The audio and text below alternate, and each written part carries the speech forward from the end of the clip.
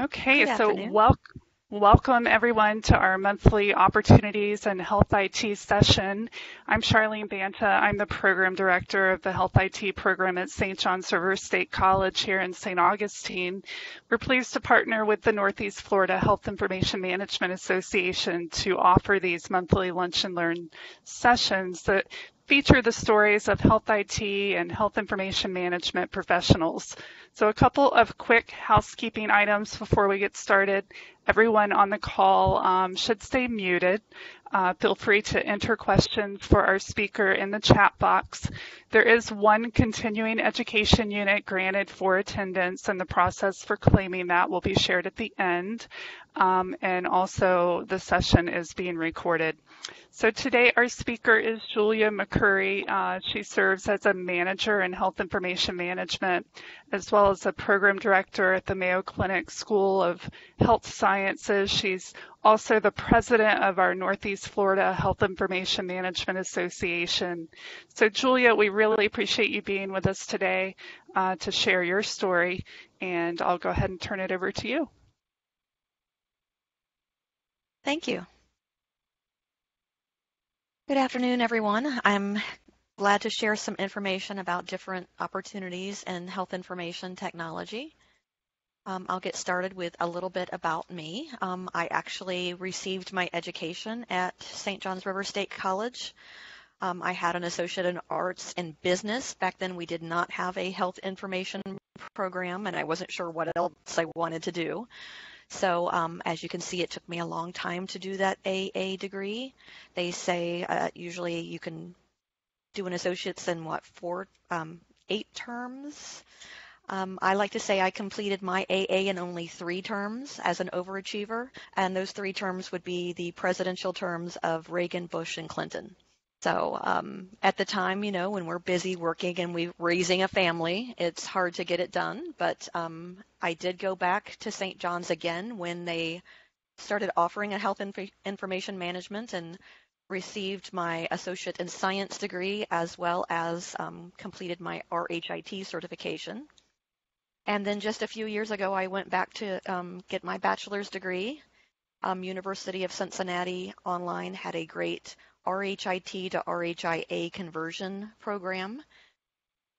And currently I am in the FSU College of Law getting a Juris Master's degree in healthcare regulation. So 1 year almost down and 1 more year to go. My credentials, I do hold currently an RHIA now through NEFHIMA, as well as the Certified Healthcare Technology Specialist for Implementation Support, which has been sunset, but it is still a NEFHIMA credential. My career path has taken many twists and turns, as you might have seen from the jagged path in my introductory slide. So I started out in fall of 1985 on a clinical rotation, that PPE that's so important for students. I did mine at Orange Park Medical Center and went through various departments, not just HIM, but also the lab and administrative areas and the ED and anywhere that they needed some help. So in February 1986, while I was still doing my rotations, the lab actually hired me as a lab assistant and receptionist. So I did equipment cleaning of all of their glassware, beakers. I did the preventive maintenance tests of eye wash stations. I was helping patients at the reception area. They figured out I knew how to type, so they had me typing all their policies and procedures and anything that they needed. I was always willing to learn anything new they had for me. Always say yes and make yourself indisposable. In 1988, I was promoted to a transcriptionist for lab and pathology. And then I also learned to assist the pathology techs for doing things that we call frozen sections. The pathologist has to go to the OR, take a sample. We would prepare a slide for him to read to give an instant diagnosis. And I also assisted the point of care coordinator. So we had, for example, glucose testing meters that were up on the floor. So I kind of coordinated the QA for all of those glucose meters and did spreadsheets on any time a result came back that was too high or too low for the blood sugar, was a follow-up test done, and was the appropriate action taken. In 1992, I was promoted to an administrative assistant in the C-suite. So the CEO, the COO, and the CFO were all in my area. So I took messages and did clerical work for them, as well as taking minutes for all of our medical staff department meetings and doing all of the quality statistics and reporting. In 1993, we kind of had a reorganization, and my duties then fell under quality and utilization management, combined with the medical library and medical staff office. So then I started learning the credentialing and national practitioner database and a lot of other things in that role. In 1995, I transferred to what was then medical records, simply for the opportunity to go back to my transcription roots and be able to work from home. Kids were little at the time in elementary school. It was nice to see them walk down the street, get on the bus. I could work all day. And then as they were getting off the school bus and walking back in the door, I was done. So I worked my way to become the backup to our lead transcriptionist and started doing the training, the QA for our transcription group. 2012, our transcription area was outsourced to another vendor. So I was able to transfer to cardiology and do their ancillary transcription and scheduling, things that couldn't be outsourced. So sometimes your best laid plans, you think you're going to be in HIM forever and you're thrown a curveball. So when that happens, number one, if you have made yourself indisposable and you know a lot of other different things that can open doors for you, working with our cardiology colleagues, they immediately reached out and said, hey, we've got an opening over here. So instead of taking the offer with the outsourced transcription company, I just transferred to cardiology and started learning the scheduling side of our operations, as well as doing all of their cardiology transcription. In 2014, that position was eliminated. I indicate that it was devastating. I thought, I've worked so hard all of these years, always saying yes to any project they gave me, doing everything I could to help my organization. But then weeks later, the lab manager called me and said, hey, I heard you got laid off. Are you looking for work? Because I've got a part-time position open as a pathology tech. And she remembered the days that I used to help the pathology techs. I used to go do those frozen sections in the OR with the pathologist. I knew their accessioning system. And of course, I said, yes, I will sweep the floors if you would like me to. And I really enjoyed being back in pathology and being in the operating room during the surgeries. In 2014, around that same time, I was working part-time, so I was also volunteering for NEFHIMA, helping with their spring seminar. I was their recording secretary. I was also on a couple of our committees, and I was the webmaster, so I was helping post all the latest information on our intranet site. One day I got something from Nita Thompson asking me to please post this job opening at Mayo Clinic on our website.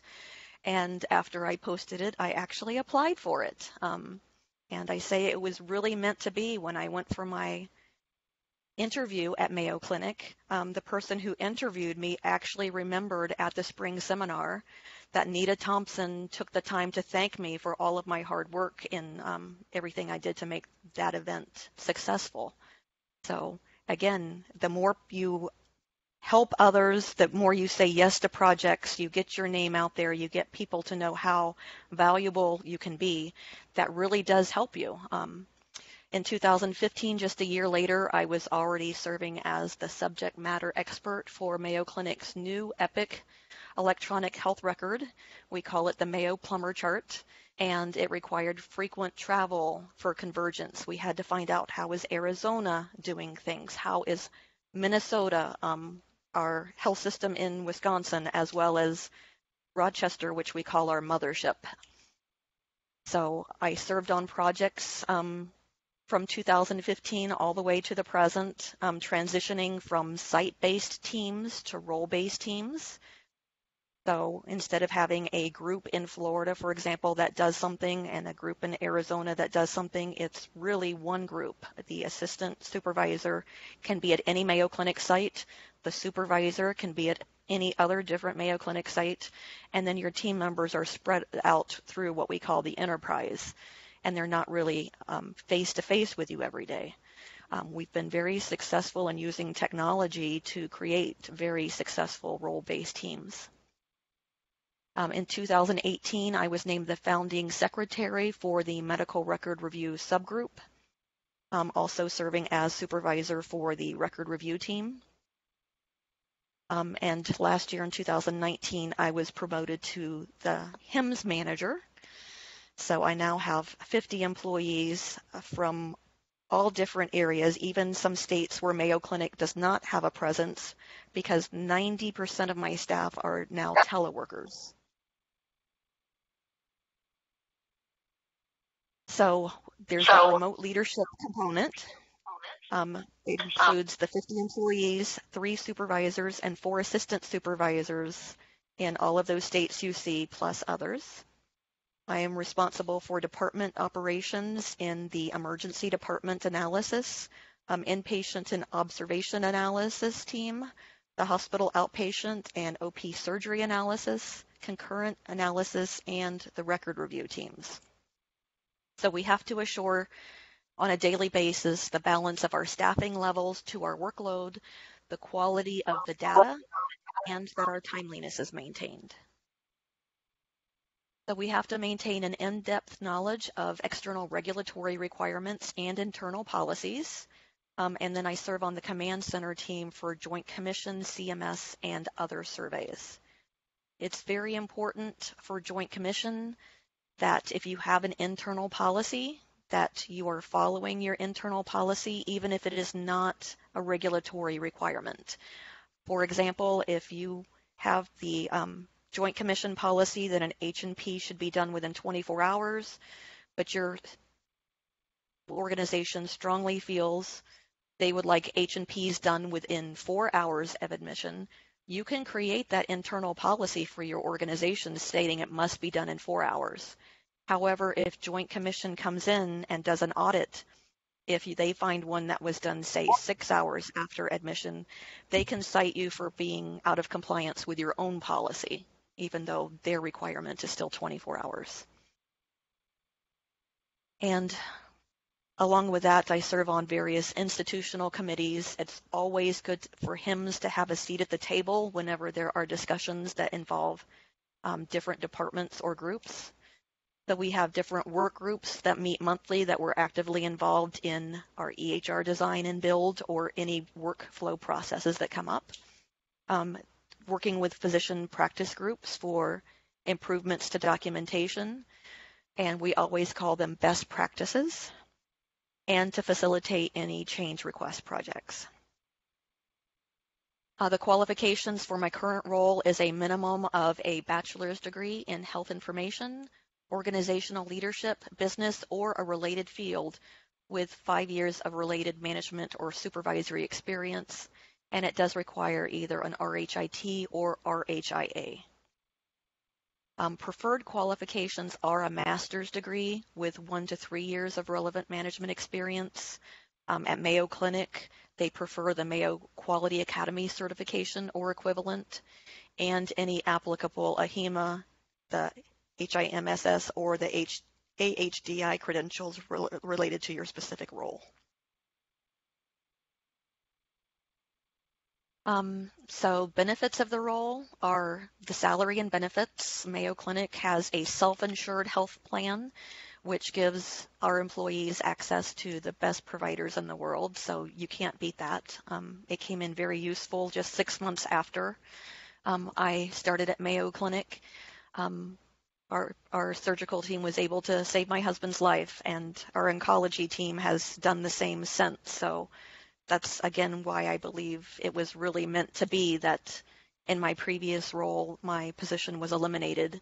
And as bad as it was at the time, and now I completely understand that that is exactly what had to happen for my husband to have the best care and be doing as well as he is today.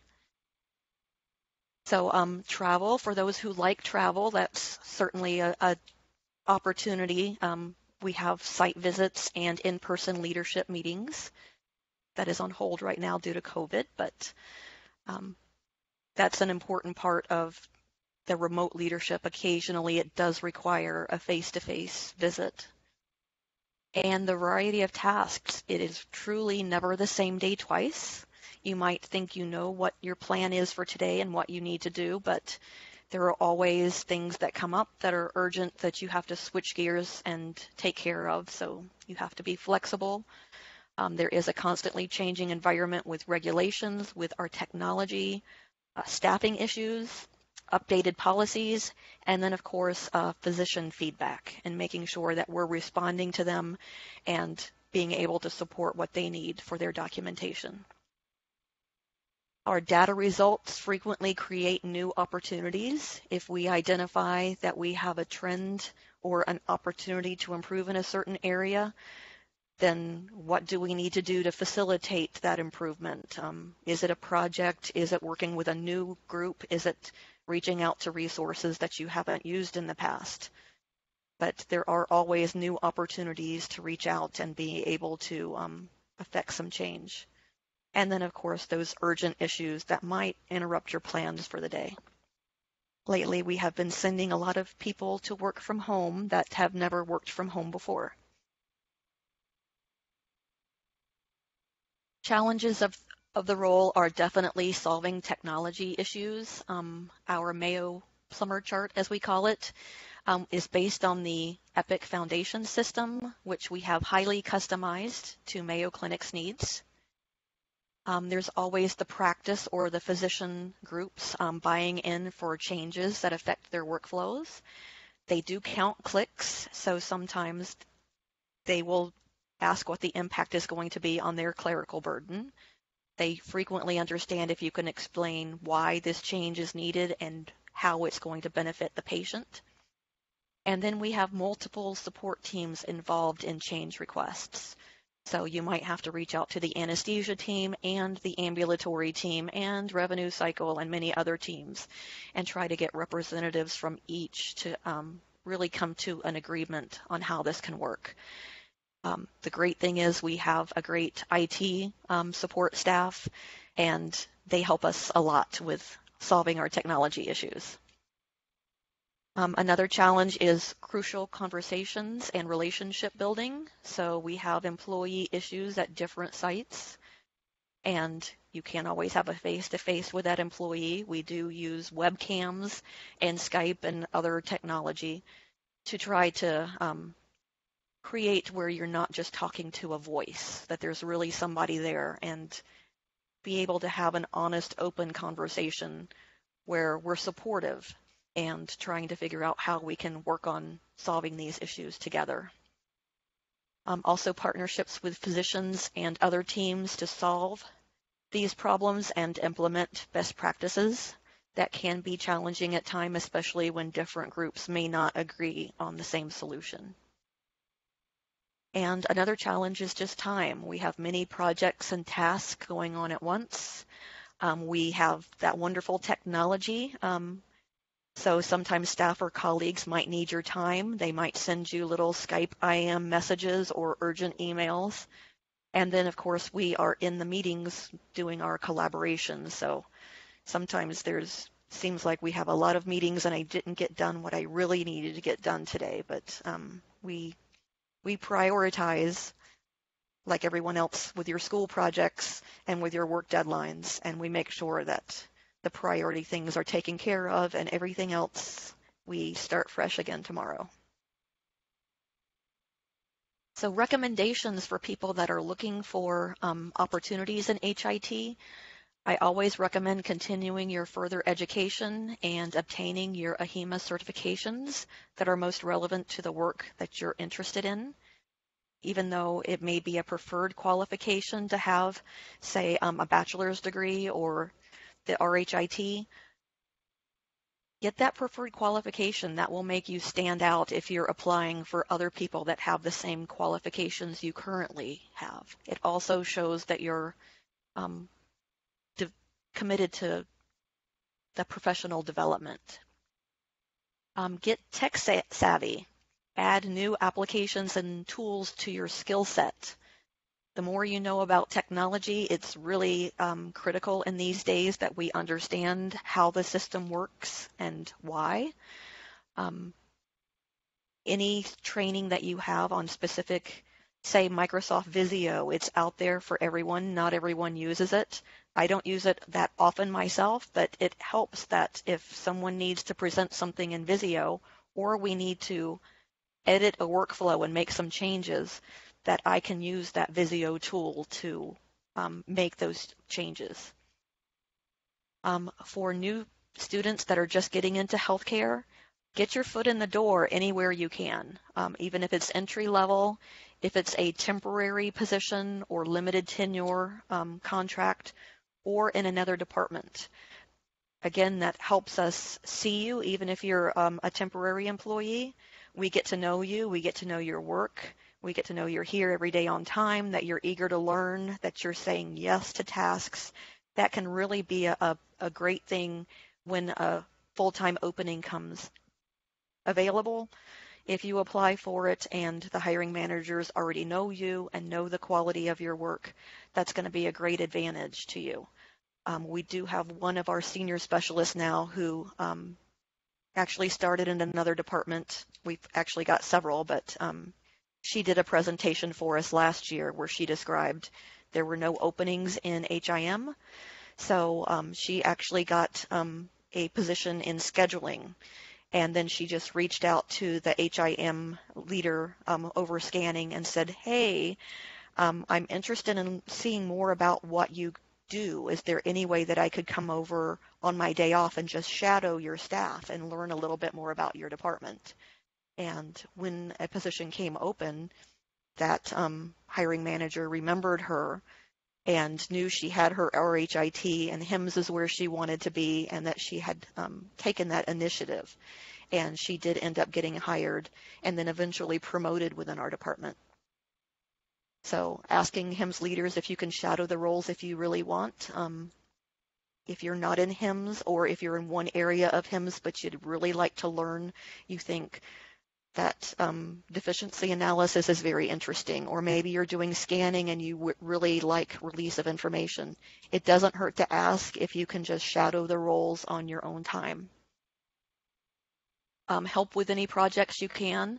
It increases your own knowledge, plus it can establish you as an expert in specific areas.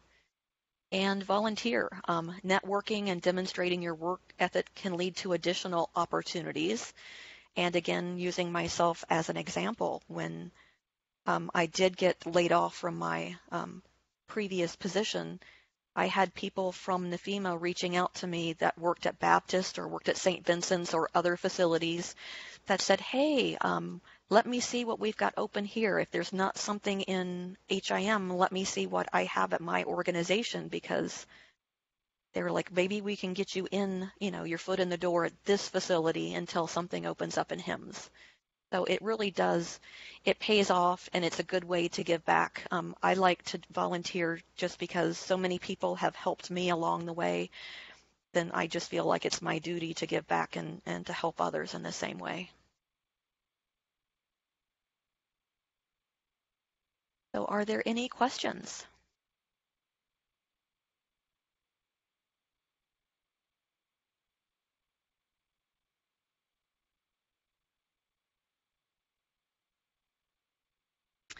I am not seeing any questions in the chat.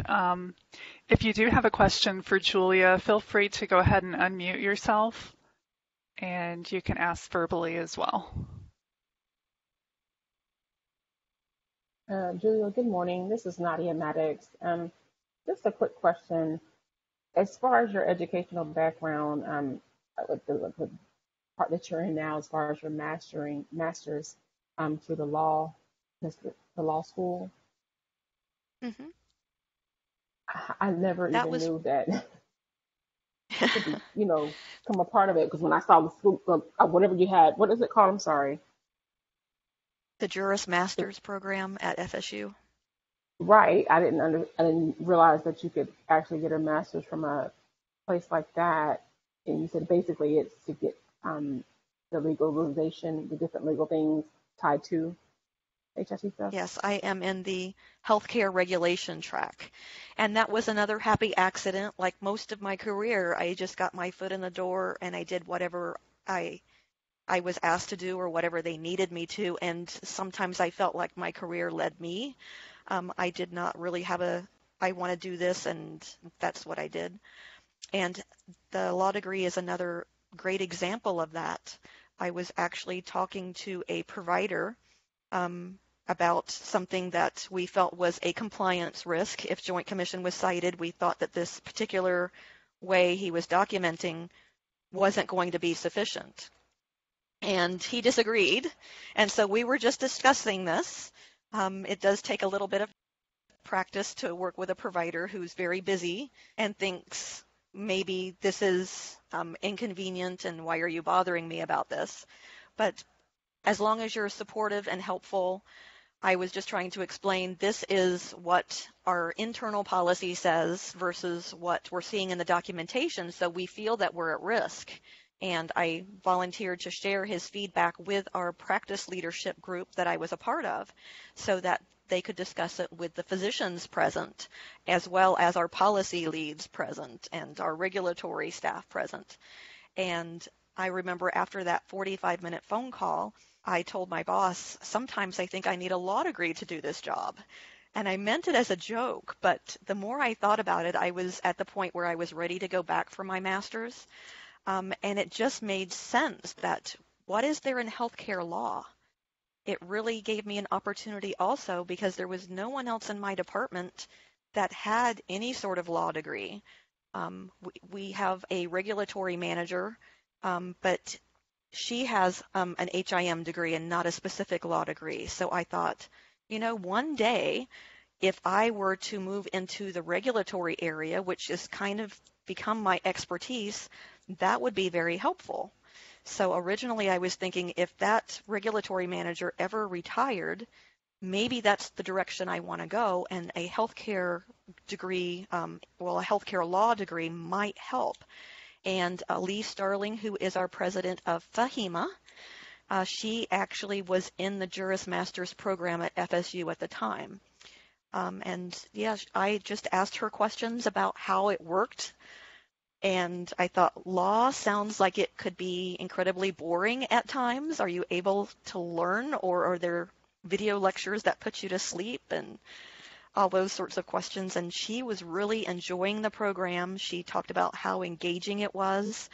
And after being in it a full year, I have to agree. Anyone that's really thinking that healthcare law is an area you might want to go in, I would definitely check out the FSU program is 100% online for the Juris Masters program. Wow, that's phenomenal to hear. Thank you so much for sharing. You're welcome. I really So don't think I could have done a master's in law otherwise if it wasn't online. we do have a question in the chat. I've had issues with trying to shadow others. What's the best approach to finding people and places that will allow this? It might depend on your organization, but I would start out with your own direct supervisor and just let that person know, hey, I'm interested in professional development. I'd like to learn and grow. I'd like to see some other opportunities. Sometimes that person might be willing to reach out to their colleagues and say, hey, is it okay if my staff member shadows your staff member? We've worked a lot of that out.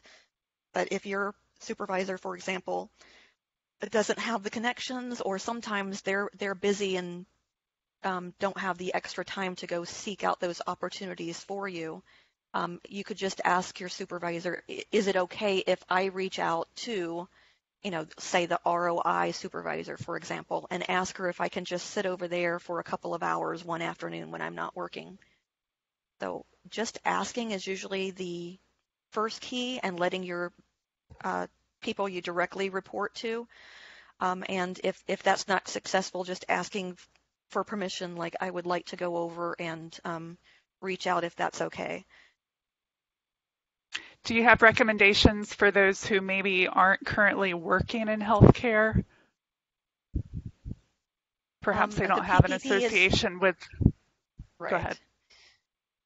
The PPE opportunities are always great, but I know right now with COVID-19, a lot of those are on hold because we're trying to get people at home and away from the facilities and not bringing others into the facilities.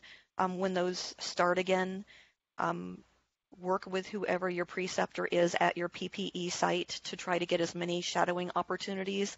I have students reach out to me and say, is there any way I could shadow an informatics person? We don't have that in our department, but I'm always willing to reach out to our informatics team and see if they have any availability to help a student shadow. Otherwise, volunteering at your local facility. Some people have, the volunteer programs, or at your association when we do have our face-to-face spring seminar, which we're tentatively renaming our September seminar this year. We still do want to hold it face-to-face. You get an opportunity to reach out with different people at other organizations. And if you've always wanted to work for St. Vincent's or Baptist and you get a chance to meet a manager there, don't be afraid to ask, hey, what kind of opportunities do you have that I could, get my foot in the door at your facility to either volunteer or, like I said, look for those temporary opportunities. A lot of times temp jobs can turn into a full-time position. Yeah, that's an excellent point with the PPEs. And for those that may not be familiar with the acronym, that is a professional practice experience that is it's sort of the capstone. It's the final internship that's a part of the HIT program. So thank you for that. We do have a current HIT program student who wants to know what would set her apart when applying for jobs after graduation.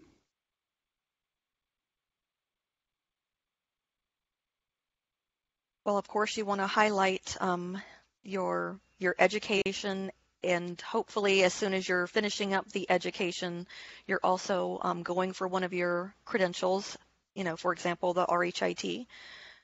That will set you apart against someone that does not yet have that credential. And then any relevant experience you have, even if you haven't had an official job, or your job has been in, say, finance, it's not related to healthcare, but if you've done Excel spreadsheets and you have expertise in some of those advanced Excel, list that on your resume.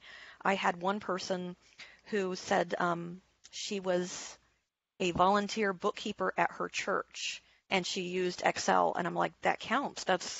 We need someone that knows Excel for the people that work on projects for our spreadsheets. If you volunteer for anything, whether it's in your community or within your local HIM association, include that you're a volunteer for this organization, or you're a volunteer on a committee.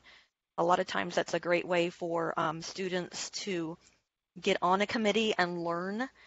And within a year or two, maybe they want to take a position as a committee chair once they learn what that committee does and how it works, and start establishing themselves as a leader, getting their name out there again.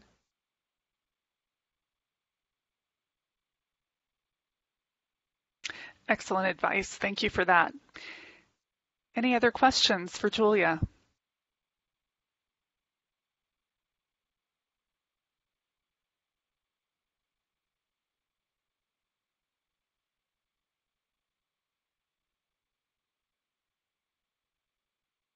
Hey, Dr. Banta does have all of my contact information, so if you have questions, she can send them to me at any time. I just hope everyone is out there staying healthy and safe, and then I'm sure after all of this COVID stuff passes, we are going to get back to seeing a lot more in-person networking, a lot of more on-site students that are doing their PPE or their professional clinical rotations, and we'll get to interact a lot more and get to know. I expect more temporary positions should also open up after this period, because right now we do know all hospital facilities are having a decrease in clinic appointments, any kind of routine visits, elective surgeries, elective admissions. So after this passes and those ramp back up, there's going to be a lot of patients that have been putting off a surgery or that missed the routine visit and now they're trying to get in. So I think healthcare is going to pick back up, and there's going to be a need to have some temporary workers to help manage the sudden influx of volume when that time comes. So hopefully within the next couple of months, we'll start seeing everyone back and on site and busy, and everyone's going to be able to take their certification exams at testing centers and continue moving forward. Definitely. Well, Julia, thank you so much for being with us today. We appreciate you taking the time to share your story. It definitely adds value and was good for our students to hear. I've added my email address into the chat window. If you do want CEU credit for today's session, do reach out to me by email. Also want to put a plug in and just let you know that we are currently accepting applications for the HIT program at SJR State. The application period is open until June 15th for fall enrollment. So reach out as well if you have any questions. Thank you for being here and have a great day. Thank you, Dr. Harrison. Thank you.